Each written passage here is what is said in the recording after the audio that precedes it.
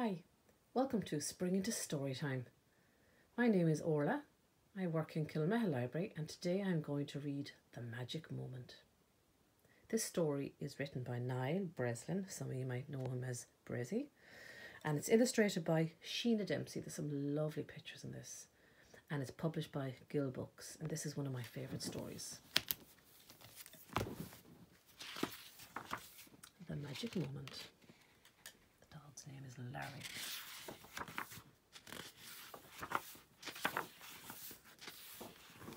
Now here we go. Freddie stood at the end of his mum and dad's bed, wearing the new swimming gear they had bought him. "Is it time to go swimming yet?" he asked. "Oh, not for another few hours, Freddie," said his very sleepy mum. Must have been pretty early. Dad's still asleep, and even the dog is one eye closed. Freddie lay on the floor and practiced his swimming stroke. Today, for the first time, he would be swimming in a real pool. "Come and eat your breakfast, Freddie. Even little dinosaurs need energy," laughed his mum.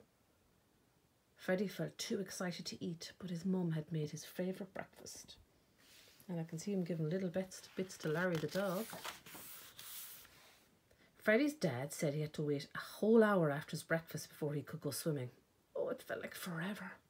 So while he waited, Freddie helped his dad pack the swimming bag. Dinosaur armbands, check. Swimming togs, check. Towel, check. Where were his goggles? Larry. Oh, wow, look at this. When they arrived at the pool, Freddie rushed into the changing room. There were lots of bigger boys there. They were very loud and excited too. Suddenly, Freddie's tummy felt a bit funny. He didn't feel quite so keen to jump in. "Oh, it's too cold, Dad. I don't want to go swimming today." It's okay, Freddie," said his dad gently. "You will warm up in no time." "No, Dad, I just want to go home," said Freddie. Freddie felt really sad that he was too afraid to get into the water.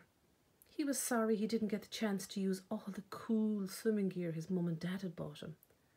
"Don't worry, we'll go again another day and you'll be fine. You'll like it once you get used to it," said his dad. And Freddie had decided he was never going back. It was too scary.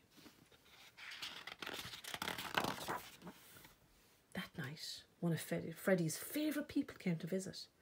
Nana always had time to read him stories and sing songs. Nana asked Freddie about his trip to the pool, so he told her he'd been too afraid to get in. "Oh, it's okay to feel scared, Freddie," said Nana. "Really, Nana?" he replied with surprise. "Would you like me to teach you a very special trick that you can use every time you feel a bit scared or sad?" Oh, Freddie's eyes lit up. "Oh, yes, please, Nana." While Nana helped Freddie get ready for bed, she explained the trick. Now listen carefully. Close your eyes and think of the happiest, most fun day you can remember. Freddie had so many happy memories that he wasn't sure which one to choose. He thought of the cool new bike he got on Christmas Day, and the time he went to the fun park and won his dinosaur teddy. Look at him upside down on the roller coaster. He's not scared. But the happiest, most fun day in the whole world was the day he got his dog Larry. He thought about Larry jumping up and licking his face and chasing him all over the house. They had played all day until they both fell asleep under the apple tree that Freddie's dad had planted for him when he was born. "Oh, I got my happy memory, Nana," said Freddie. "Okay, Freddie. Now squeeze your thumb and finger on each hand together really tight. Take 10 deep breaths and keep thinking about that magic moment. And always remember, when you're scared or feeling sad, a little bit angry, a little bit mad, just slow down and start to breathe in and out 10 times with ease.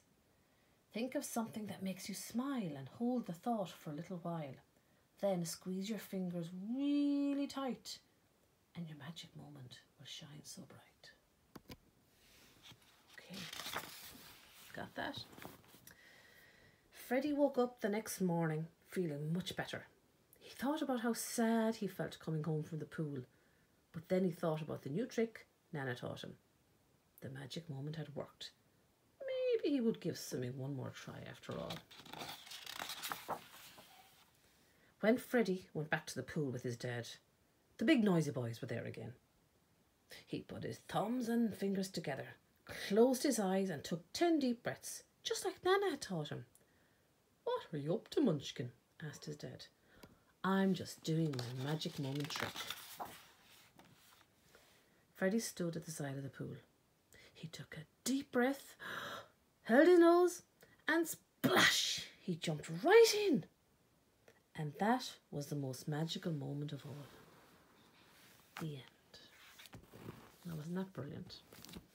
That book is available in your local library. The Magic Moment by Niall Breslin. Thank you for listening.